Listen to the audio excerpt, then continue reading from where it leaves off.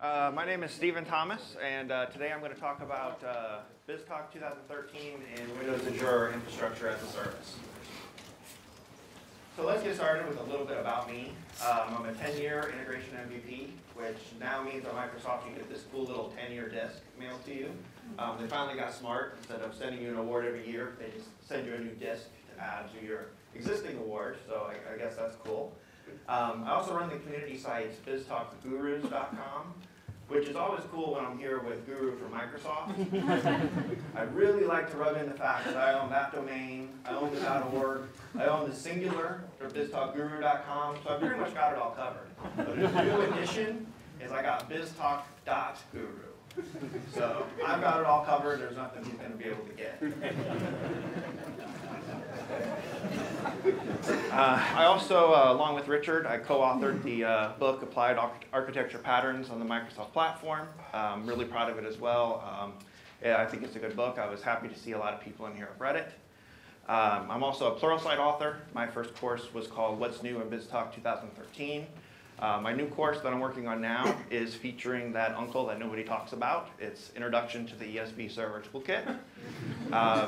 So everyone that's misunderstood about it can come on to Pluralsight and look at my course.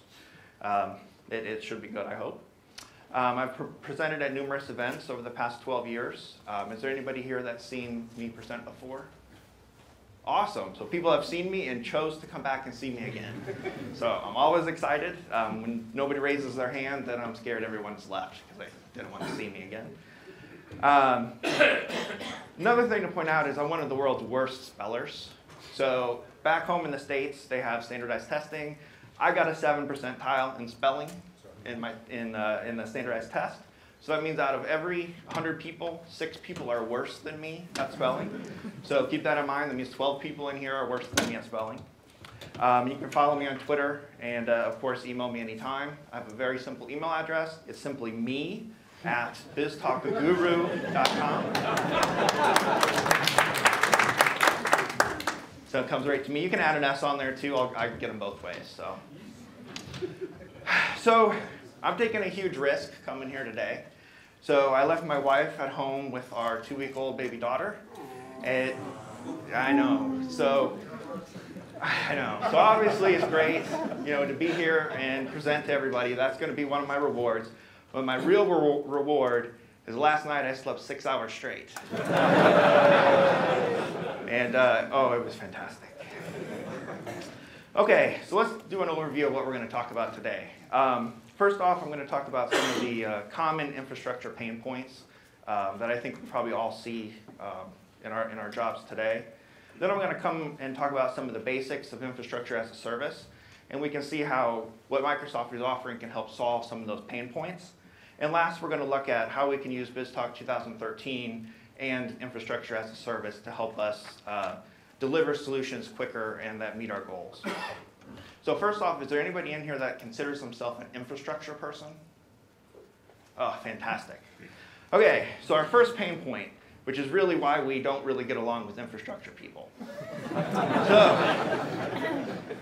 us as developers, I think we're all probably fall in this bucket, we're control freaks. So we want as much control over what we're doing as possible. In general, the infrastructure is usually out of our control. Even in a dev scenario, we usually have to request a virtual machine. We don't have to actually go out and build it ourselves. So there's a plus and minus to that. We don't have to build it, but at the same time, we have to depend on another team or another resources to do that for us. So when we do this, it makes us ask certain questions. Well, first off, why does it take so long? Next, is it really that hard for people to come up and deliver us new infrastructure when we ask for it? Why do I need to open a ticket? I just want somebody added to a specific group, and I have to open up a ticket, and we have to wait a couple days. It has to get approved. The whole process just takes a while. And then, what do you mean you erased my virtual machine? I've been on multiple clients. VMs just disappear, disks disappear, and then you have to go open another ticket to get your virtual machine back again. And then last, why am I not in the SSO admin group? So now, again, I have to open up another ticket, get added to that SSO admin group. So along with that, some of the common pain points that I see is resource onboarding. So we start up a new project, we're going to bring on 10 new individuals. Well, that process to onboard them can be slow. Sometimes it can take a day or two. I've seen it take up to 2 weeks. I saw a project where they onboarded 20 resources, and they had to sit there idle for 2 weeks doing documentation because they didn't have virtual machines ready for these resources to get started.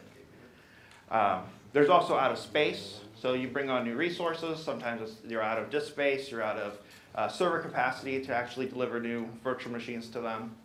There's also the added support costs and added internal costs for adding new virtual machines in your organization. Another common pain point is when you want to do an upgrade.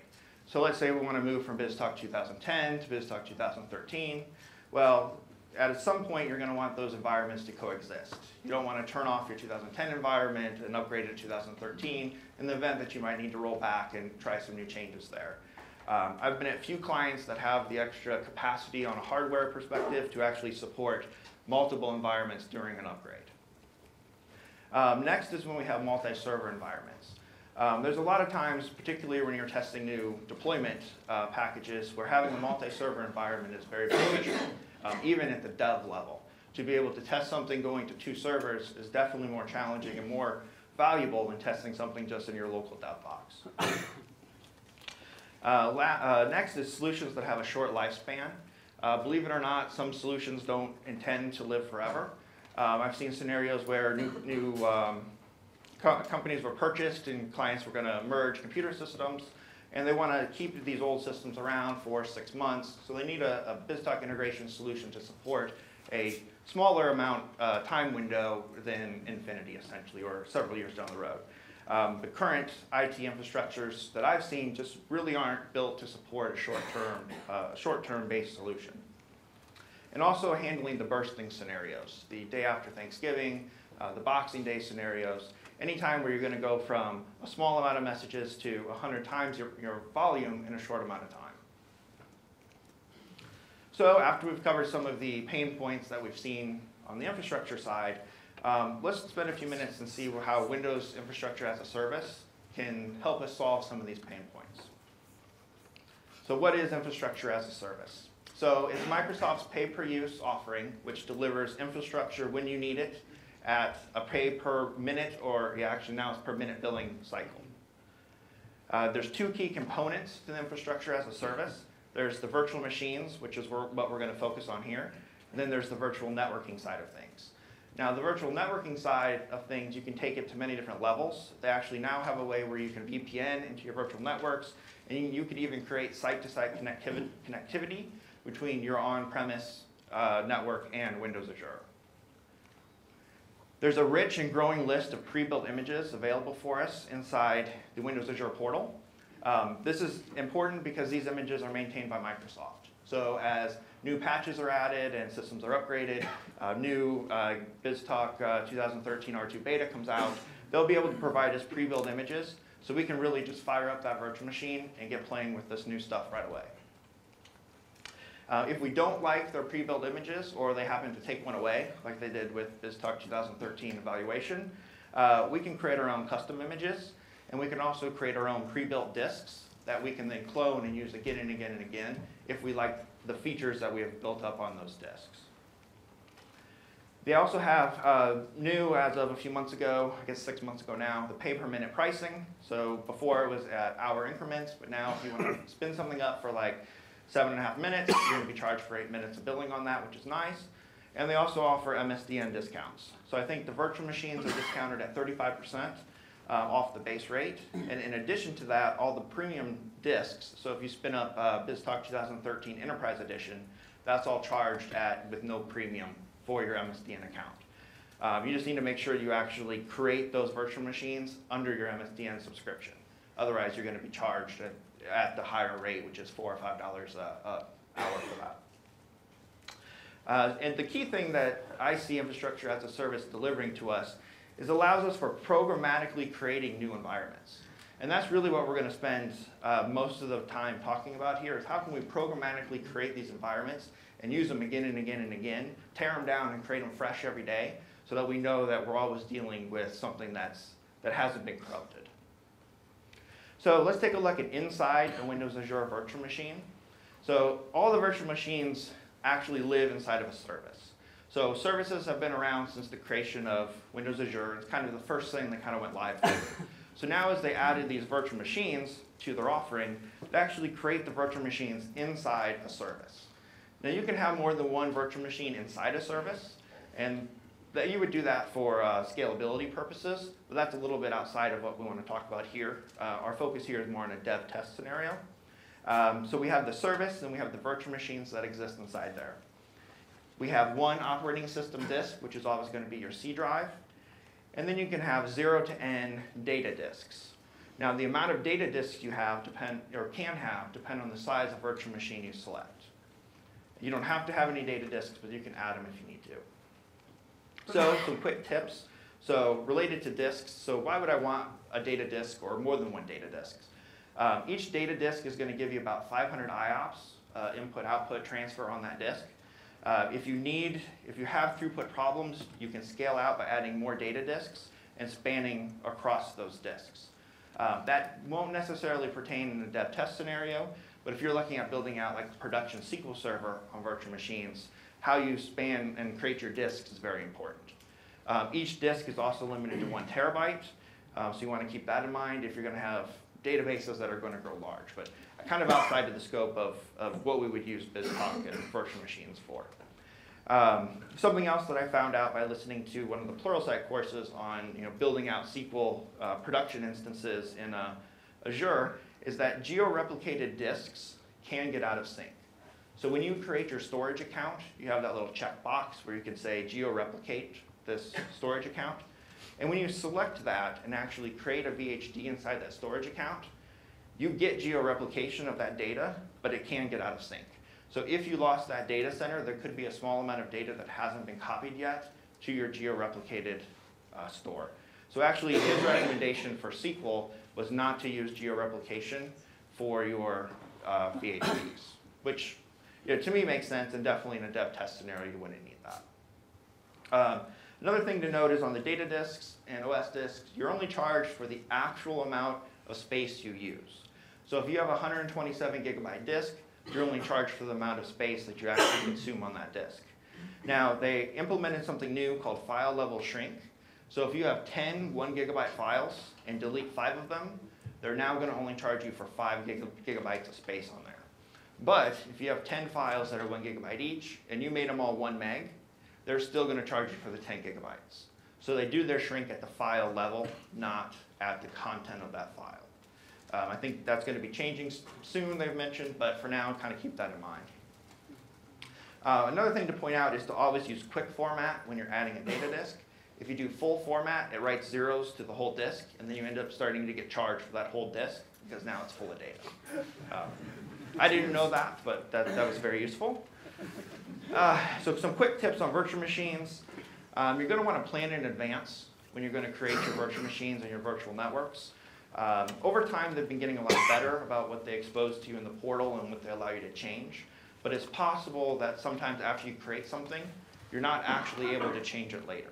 So there's certain things on virtual networks, like creating a VPN, stuff like that, that you have to remove everybody from using that network before you can make changes to it. So it's just always easier to plan in advance on what you want to do with what you're actually building out. The other thing to note is that sometimes new features aren't always available to the existing objects.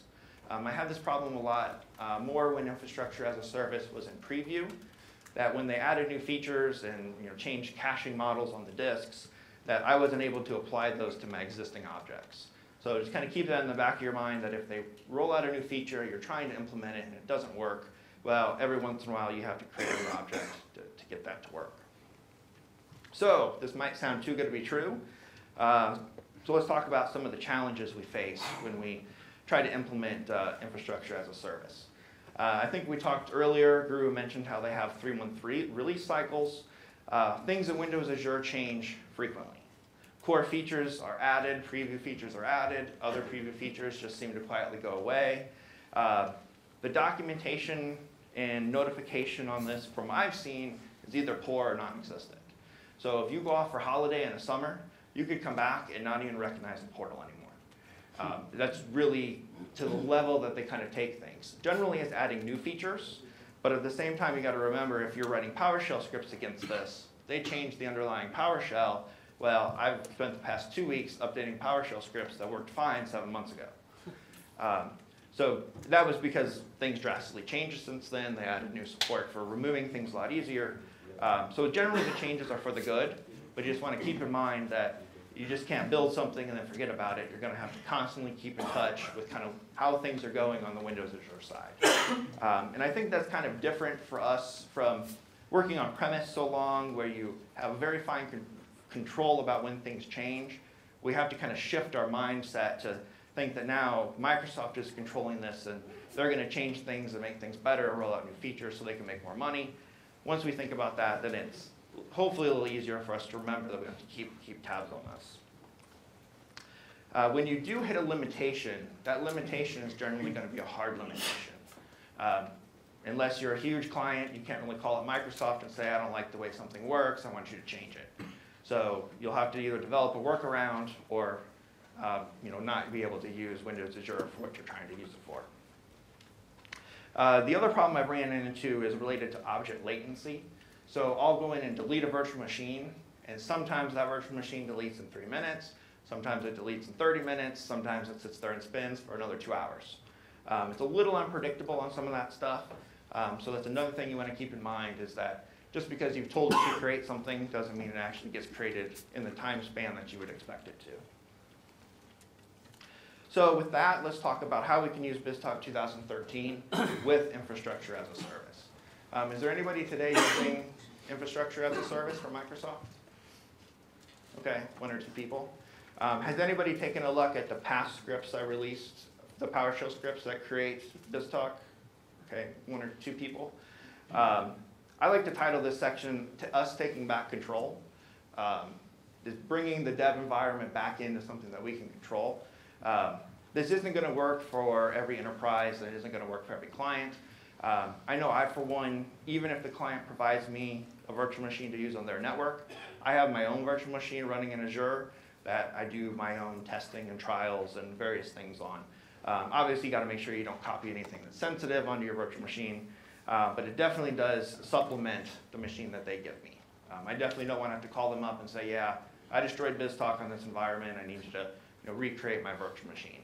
So I try to do more risky things on my virtual machines. So what makes infrastructure as a service special for BizTalk 2013? So they provide us some pre-built images, like we talked about before, which is really useful. So they provided a standard edition and an enterprise edition, which are fully installed with BizTalk. All you need to do is add the SQL Server, configure it, and you can be up and running. Now with these, they've introduced a new pay-per-minute billing cycle, which gives you a fully licensed BizTalk environment for that time span that you spin it up. So what this means is, if I want a new BizTalk server to serve extra capacity for the day after Thanksgiving, only for that 24 hours, I can now do that in Windows Azure and pay per minute or hour for that BizTalk server. If I want something longer term running in Azure, I can bring my own license and put my licenses up there, create my own disk, install my own copy of BizTalk, and be up and running with that if I choose to go that route. If you go that route, then you only have to pay for the base virtual machine that you're running. They've also introduced a new tool called the BizTalk Provisioning tool. This is installed on the C drive for all the new images that you create off of Windows Azure. And this is really intended to help automate multi-server BizTalk configuration. So what they do is they provide you a service that needs to run on every BizTalk server in your group, and they provide you a client that needs to run on one of the BizTalk boxes, and you pass in a special configuration file to help automate your the configuration of your multi-server BizTalk environment. So it's much simpler than the as-is BizTalk configuration files that we'll export out of BizTalk admin today. It's actually very user-friendly and very readable. So they've made great leaps and bounds to try to make multi-server configuration simple. The downside is I still can't get it to run unattended. So what I've been spending the vast majority of my time on is getting a script that you can run and come back in 60 minutes and have a fully configured working multi-server BizTalk environment on its own isolated domain. I'm really, really close to it, but I haven't got the unattended configuration 100% worked out yet. So let's talk about what my dream scenario is. Now, everyone probably has different dreams than I do. Hopefully you have different dreams, better dreams, actually. Because I dream about how I want BizTalk to run in the cloud, which is not exciting. So in my mind, I want to have more, if not total control over the environment. And I want to say that this is only in dev and test scenarios. I still want absolutely nothing to do with the production environments. I don't want Tord coming after me. So we'll leave that to the BizTalk admins and the infrastructure as it should be. But if I want a dev box to test a multi-server deployment scenario, I shouldn't have to wait 3 weeks to get that done. If I want to try a new HIPAA schema, because they've released Cumulative Update 4 that has a new schema for me, I don't want to have to wait 3 weeks for the boss who's on vacation to approve that request. I should have to fire up a virtual machine, install it, and 2 hours later know for sure whether or not I can use that update or not. I want something that's automated so that I can just click it and run and let it do its thing. I want something that's self-service so that I don't have to open a support ticket, I don't have to call people. I want something that's going to be able, that I can do and get something done with it. I want something that's repeatable. I don't want something that's going to work today and necessarily break tomorrow. I also want something that's secure, because just because I can create something, I don't necessarily want the junior developer to come in, spin up 10 BizTalk domains, and let's get a huge bill at the end of it. I think somebody in here had that experience where somebody accidentally left on an Enterprise SQL edition for a whole month, and it's a little hard to track that kind of thing currently in Azure. So we have lots of options to help us reach whatever our dream scenario is. The main one, or the three main ones, is the portal. We have the REST API, and then we have PowerShell scripts. So we're going to take a look at each of these and how we can use them to build out our environments. So when should we use the portal? The portal is very useful when we want a single BizTalk or a single virtual machine that's going to be isolated from everything else. If we want anything on its own virtual network, if we want anything to join on a domain, any of that is going to be a little too complex from what the portal is. I'll say what the portal can deliver. The portal can do it. It's just going to take you a lot more time. You have to go in and manually join the computer to the domain. You can do that stuff more efficiently in PowerShell and using the REST APIs. So like I said, you'd want to use this for one-off scenarios. So if I want a virtual machine to test out a new code packet, or I want to play around with making a REST call, I want to install a new software package and play around with it, I would use the portal, create it, and be done with it. So the pros to using the portal, first off, is very simple. The cons, well, it's a little too simple to do anything more than a single one-off isolated environment. There's some properties that aren't settable using the portal. Some of these things are only exposed through the REST APIs and through PowerShell. Now, they've been getting a lot better at making more and more available through the portal. But again, this gets back to, well, if it's not 100% there, well, I might as well just learn the PowerShell or REST API approach instead of waiting for it to get added to the portal. That was definitely the approach that I took. And then the last point is it's not scriptable. So this isn't going to really be the best way to achieve my dream scenario. So we're going to take a few minutes and let's see how to build a virtual machine using the portal.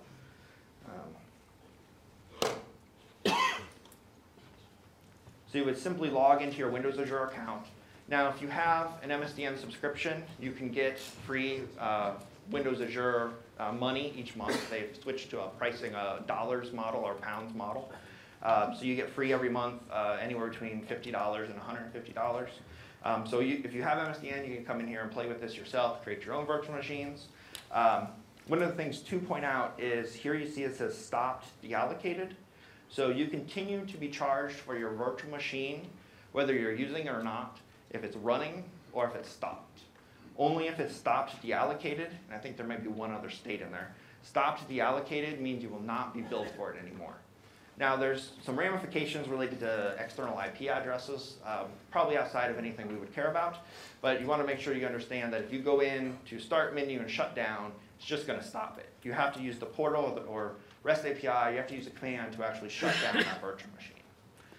So these are all stopped deallocated, which means I'm not charged for them. I still am going to be charged for the storage for those virtual machines. But in general, storage is cheap, much cheaper than actually running the virtual machine. So if we want to create a new virtual machine, we come in here to New. virtual machine, and we can look from gallery. And here, this is where Microsoft has made a lot of investments. If you saw this presentation, I did something similar in TechEd 6-7 months ago. The image library is much richer now than it was, even 7 months ago. So we have all these pre-built images. You also have, my images here, which would show up. Here I have a custom image that I've created, and you would have disks that are available to be added. These would be disks that aren't already associated with another virtual machine. So they could come up here. I could create my own OS disks if I were. You can also upload your own disks. So I could have a virtual machine running on premise, upload that disk, come back 48 hours later when the upload's finished, and you're going to see it here once you've added it as a disk. So we're going to look at BizTalk Server. So I think I mentioned before, they used to have a 2013 evaluation edition, which had BizTalk and SQL on the same image.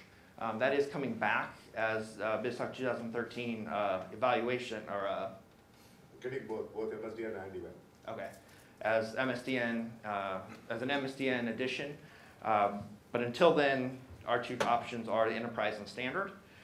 So we could actually select Enterprise. And you see down here it says you're selecting a disk that has special pricing, which is nice. I like that they include that now. And here I can give my virtual machine name, a name. And you can select the size. They've grown in the amount of sizes of virtual machines that they have. If I was doing like a domain controller, I would use like a small virtual machine. If I'm using SQL, I would use something that's larger. If I'm doing something that I know I'm going to log in and actually be using it a lot, I tend to use large or even extra large. You can change the sizes of the virtual machines after you've created them, but you have to do a reboot to get the new size to take effect. I'm just going to leave this at the default for now. You have to select a unique or a new username to be the administrator. They no longer allow just administrator. It used to be the default, but then they had people that were getting their accounts hacked. So now you have to supply the administrator name.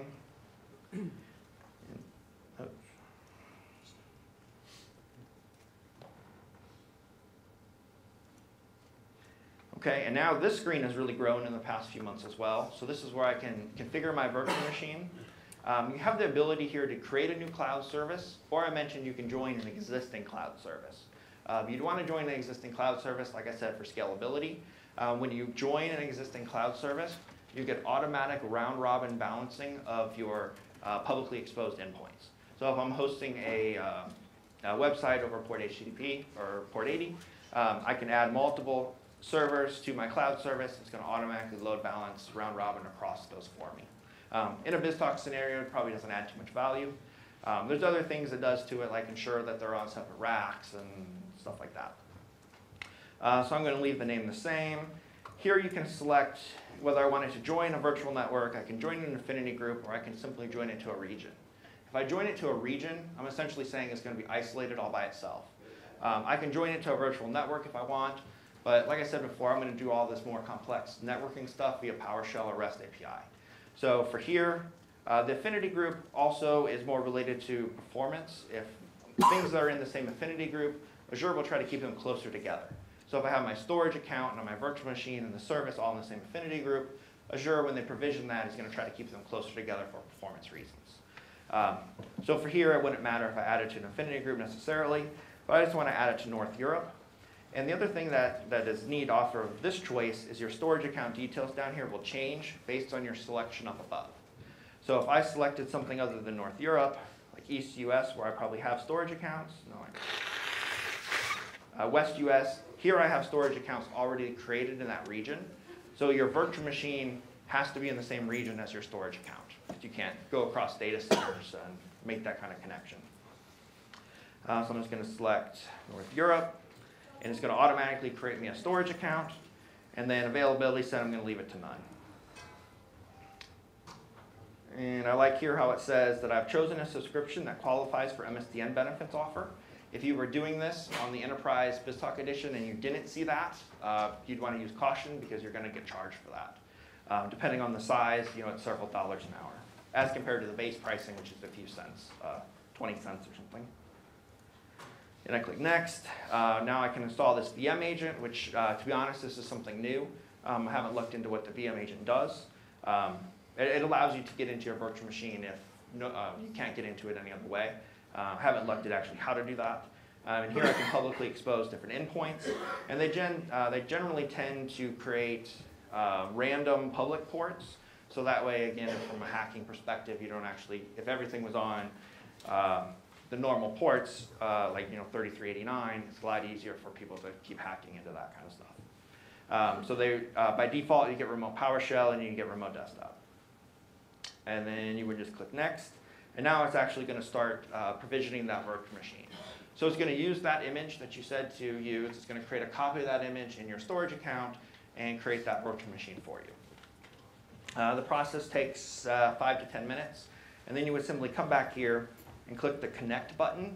And it's going to automatically prompt you to either download a remote desktop information or just run it and jump right into your virtual machine. Any questions on this?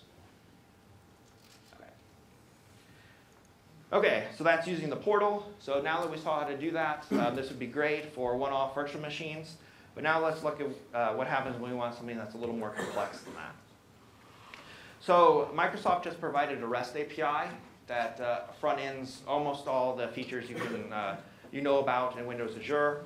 I think Steph John's going to talk about the BizTalk Services REST API and how to manage BizTalk through that. I've always focused on the APIs from a virtual machine perspective. So what the REST API does is allows programmatic access into Windows Azure. So PowerShell is great, it's a script, but if I want my code to actually access Windows Azure, though the REST API is probably a better fit for that. So it exposes more than the portal, as I've mentioned before. Various different things, having virtual machines automatically join a domain when it's created. And I'm sure there's more that are exposed through here that you can't do in the portal. The REST API uses authentication via certificates. So in order to use the REST API, you create a certificate or have a certificate locally. You upload it to your Windows Azure subscription, and then attach that certificate to your REST call when you make that call.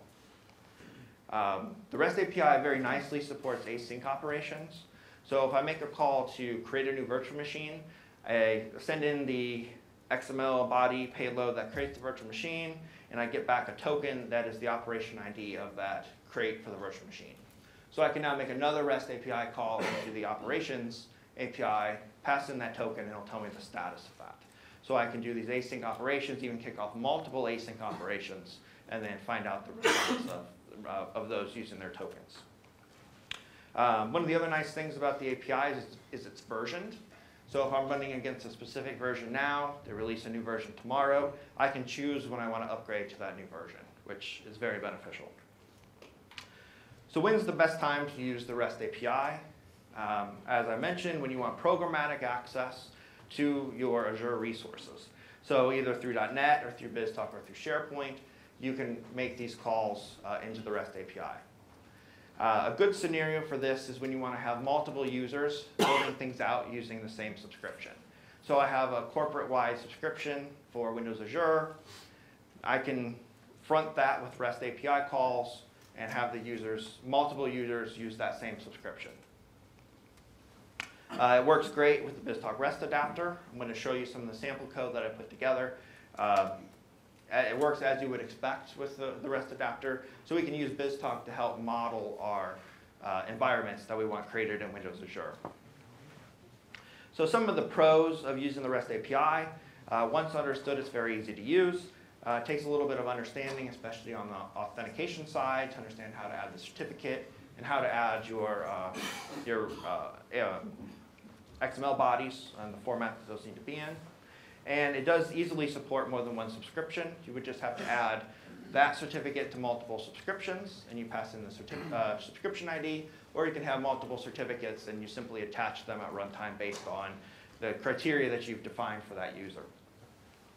So some of the cons, authentication is a lot like BizTalk. So once you have a certificate, so this is another reason when you have a multi-user build-out, you might want to front that with something else rather than having each developer have that certificate. That when you have that certificate, it's all or nothing. You have access to everything in Windows Azure inside their subscription. So they could create 25 Enterprise Edition SQL VMs and just let it run. And there's no way to know what individual user did that. Now they've made great progress on adding, you can have additional co-admins to subscriptions now, but I don't think it's to the level of knowing individual user, because they're still using that same certificate. And I think they support 10 certificates per subscription, if I remember right. So there's a limited number of certificates. If you had a large dev team, you wouldn't want to be handing those out. But I think that leaves the door wide open for Azure 360.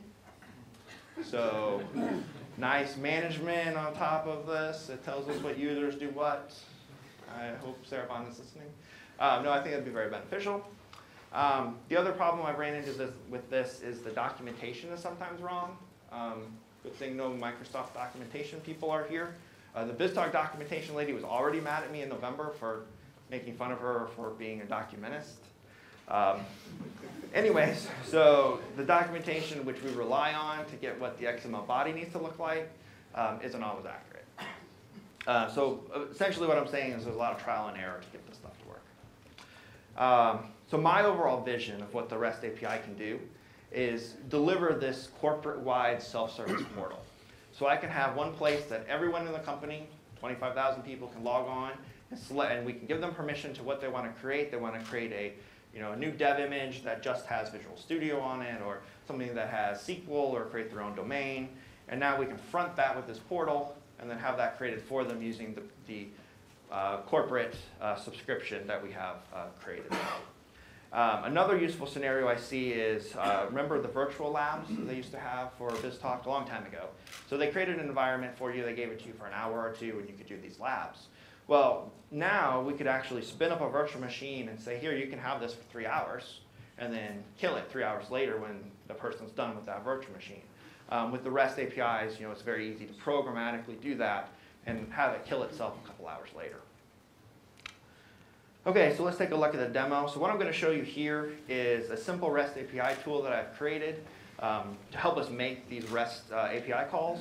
And then I'll take a look at the BizTalk process that I've created that actually goes in and creates these virtual machines using the REST adapter.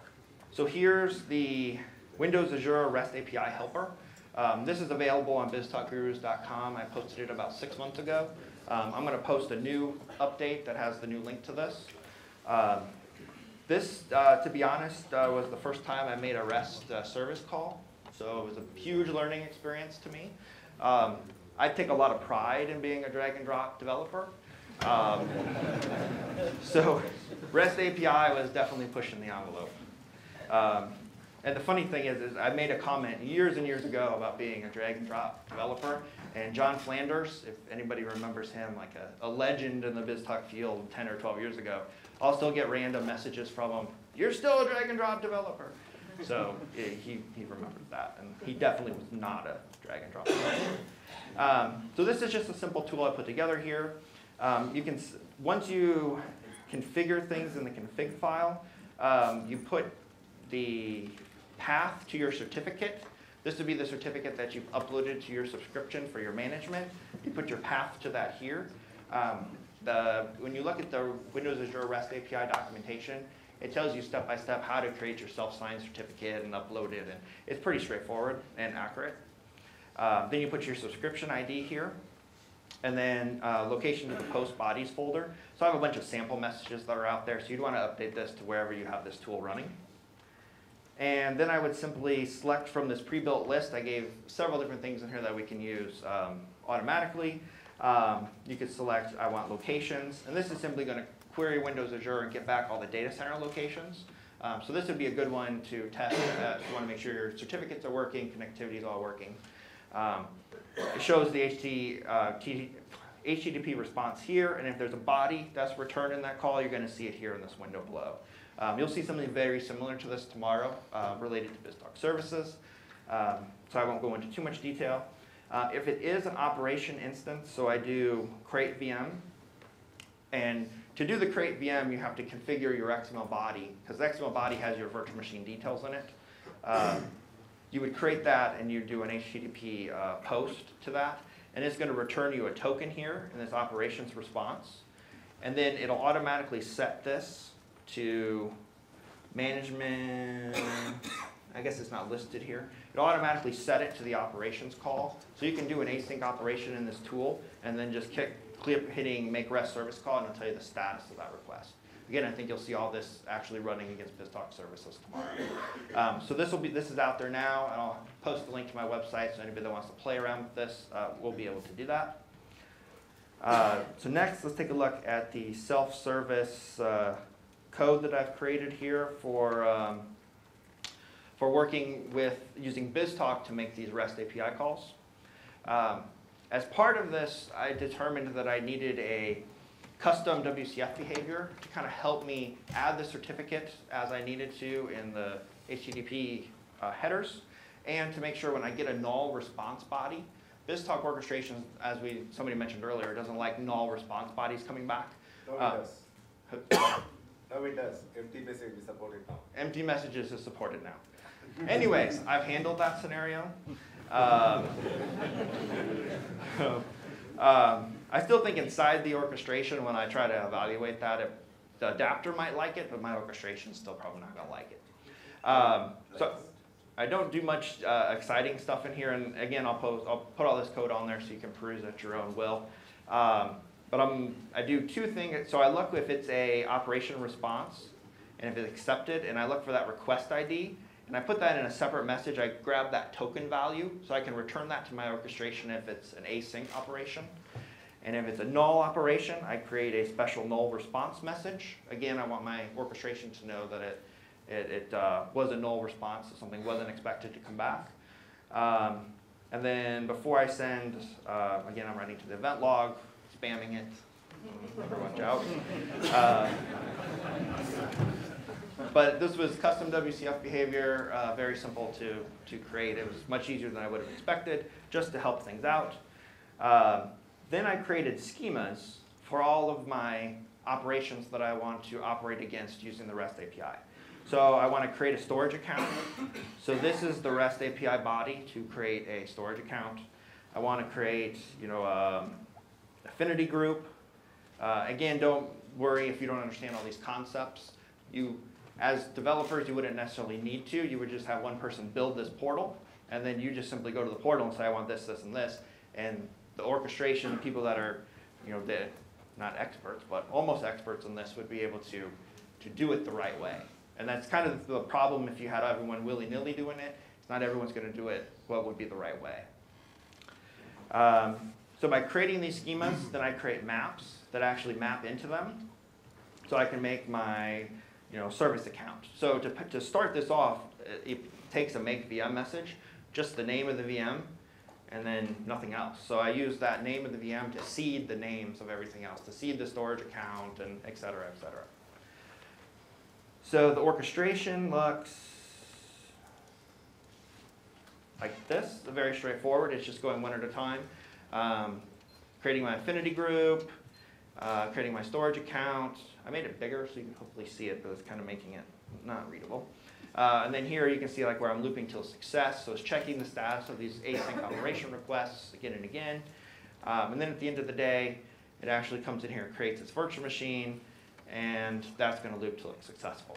So, and my experience of working through this, I figured out what is async operations, what takes a while to create. Creating a storage account is one of them, so I have to wait for that to be done before I can move on and create the virtual machine.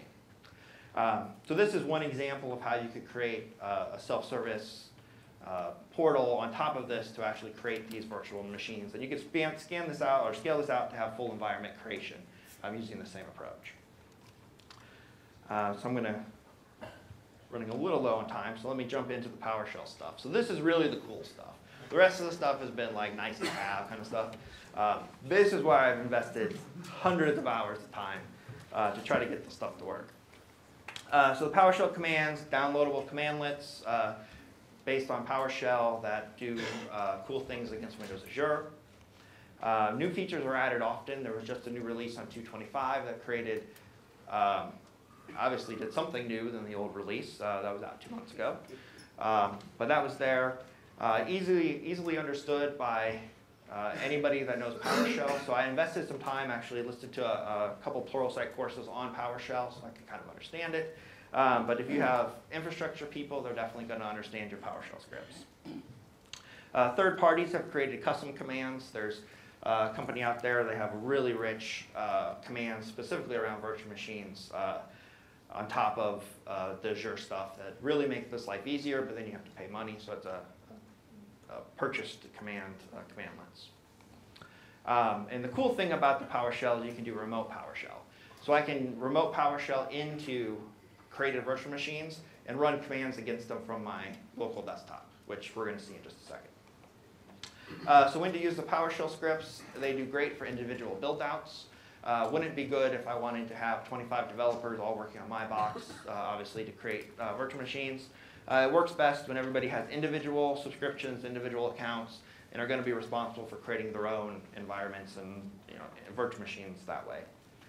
Some of the pros, obviously universal adoption. PowerShell is very common, been around for a while. To be honest, when I first started working with it, I was like, this was supposed to be so cool over the DOS prompt, and where's the coolness? I guess I didn't understand it well enough. Again, I couldn't drag and drop anything, so all I had was I could tab and see different things. So it was a learning curve, definitely.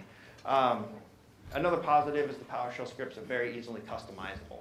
So I can change them very easily, and we're going to see that again in a second. Some of the cons, the initial setup and troubleshooting is a pain. You have to create a publishing file by hitting Azure on a certain URL, import the publishing file into your box. If I run something on this laptop and then I go to my desktop, I have to redo that same thing again. If my subscription name changes, I have to do that same thing again. Again, it's probably outlying things that not everybody's going to hit. But definitely initially setting it up and getting it to work takes some work. Frequent releases definitely cause breaking in things, and poor documentation on new changes. I have no idea what changed on 2.25. I have no idea how to find out what changed on 2.25. But something changed. Obviously, they have a new release. And also, the online documentation doesn't seem to keep up with the new releases that come out. Either that or Google isn't getting me the current page. Maybe I should try Bing. Maybe it would work.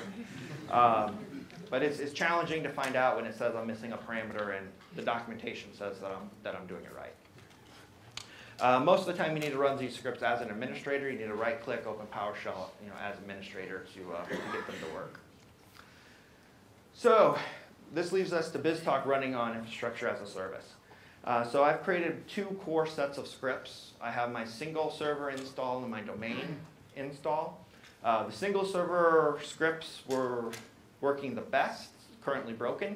Was using the BizTalk 2013 evaluation image that has been sunsetted for various reasons.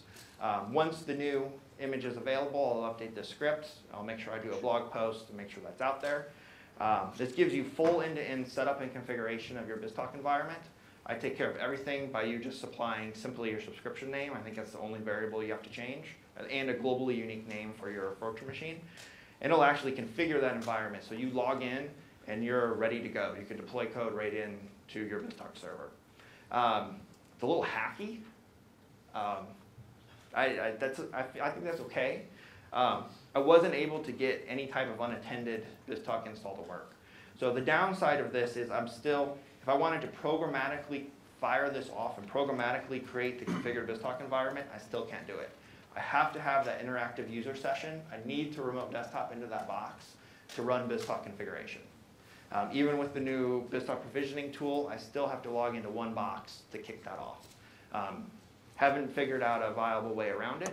So what I do is put a bunch of cool stuff on the server for you, create a scheduled task, and programmatically call remote desktop in a little window that's 1 by 1 so that it can run all its stuff and then it closes itself again. So you wouldn't really see it if you weren't paying attention. So if you don't notice it and it works and you're excited, then that's cool.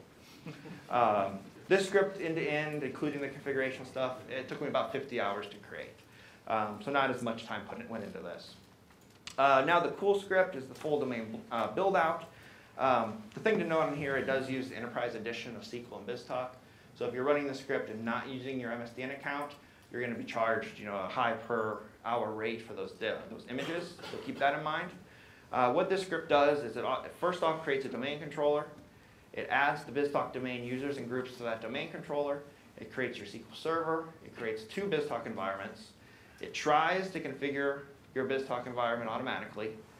and then it fails miserably. But then, if you just delete 2 databases and run it again, it works beautifully. So since I've got a PowerShell script, I'm just going to script deleting those 2 databases. Yep, so 3 days from now, this is going to be beautiful. And I have spent a lot of time on this, and it's still hacky, and I wish it was better, but I'll continue to evolve this script over time. But the key takeaway here is you don't need to necessarily use this for BizTalk. You can use this for any kind of domain creation. And what you see in here, so let's just jump into the script.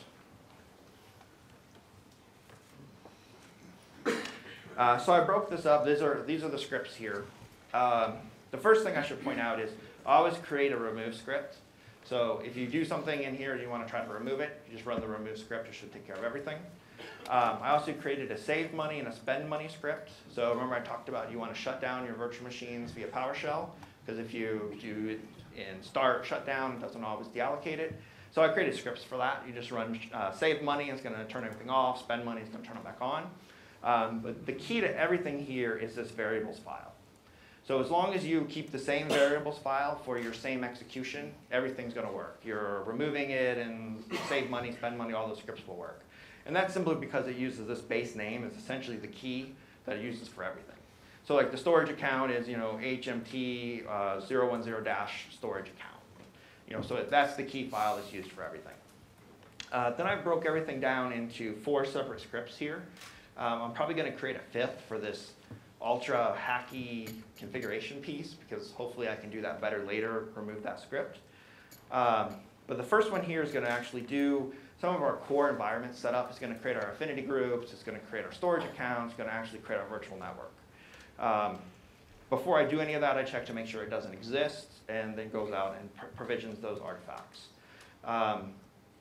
When I get into things like the network config and I get into the BizTalk configs, I took kind of the same approach that the BizTalk deployment framework used, where I kind of have a core network config file that then I do find and replaces of different variable names in there to make it unique to your specific environment. So you can create whatever host names you want, you can create whatever virtual machines you want, whatever names you want, whatever networks you want, and it's going to find and replace these token files that Microsoft needs to create those environments automatically for you. So I think that makes it as simple as possible for anybody who wants to run these scripts. The next script is going to actually create the domain controller. It actually creates the virtual machine, and then it comes in and does some cool stuff. So now I'm going to actually do remote PowerShell into that virtual machine. And that remote PowerShell is going to install Windows features and actually make that a domain controller. And then once it's a domain controller, I'm going to log back in as remote PowerShell, and I'm going to automatically create our BizTalk groups, our BizTalk users, and add the users to the correct groups. So that way when I fire everything up, my domain controller is all set up. I've hated to create domain controllers in the past, taken a lot of time. This does it in about 12 minutes. Once the domain controller is done, I'm going to create my servers. Come in here, I create SQL, and I create 2 BizTalk servers. I won't spend a lot of time looking at that. The key piece is when we get into the configuration section. So to do the configuration piece, I'm going to remote PowerShell into SQL. I'm going to do some work on the SQL server. I have to add the BizTalk user. So again, Tor, don't listen. I add like the BizTalk user as like the domain user as an admin to SQL because I'm just trying to get the scripts to work. This is just for dev. So I go a little overboard. So like you can see here, I'm using PowerShell to add that user, adding them at the log on as a Windows user. So sysadmin, that's not too much, right? So that's in there. I also do cool things like turn off the firewall. You can do all this via remote PowerShell. So I turn off the firewalls because I'm on an internal network. I want everybody to be able to talk to each other. Then on the second BizTalk box, I download a bunch of helper files. So I use these helper files to do various different things. Right now, these are creating a scheduled task that run when the user logs in, and then it runs PowerShell commands on that box locally. Because I've tried to do it via remote PowerShell and it just doesn't work. I'm going to go back and try again, and I am working with the product group to find a good solution to make these scripts not as hacky. The end result will still be the same, but a little more in line with best practices. So I download a bunch of files from storage accounts, and then here you can actually, my coolest one is I install classic shell. Everybody uses classic shell, right? I can't live without the start button on Windows 2013 or 12, so I install that automatically for myself. And then at the end down here, while the process runs, here's where I'm updating the BizTalk config file with our hosts and computer names that we specified, SQL Server name, all that gets done for you. And then down here, I'm going to loop over. I've turned it off because I'm doing a slightly different process. But I actually write out a done file when configuration on the first box is done, so that I know when I can clean up everything and end my remote desktop session. So that's what this process is doing. And then at the end, I say you're all done. And all this is keyed off of this variables file here, which people can peruse as they wish. There's only 3 things you need to update. That's base name and subscription name and your setup directory locally. Well, this has to obviously exist. So let's talk about some scenarios. Ready now, dev test environments. We can get up and running with this. Working on getting environment creation. I really see this being useful for nightly builds. We want to automatically run our unit tests. We can create this programmatically. That'd be great. Depending on scenarios, sometimes running production or enterprise edition BizTalks will make sense. If we want something geolocated, something to run in Japan, for example, or we want to use the new BizTalk 2013 features like REST API, or REST adapter, or SharePoint Online adapter, we can do that now. And I think those are good uses of Windows Azure. Review, this is everything we talked about. Azure is simple to use. Scripting allows for easy environment creation that can be repeatable. And BizTalk plays really nice with Windows Azure infrastructure as a service. Questions, don't forget, email me at biztalkguru.com. These scripts I'm going to post on my website. Now that website is biztalkgurus.com, so don't get confused. And you'll see them on there in a few days.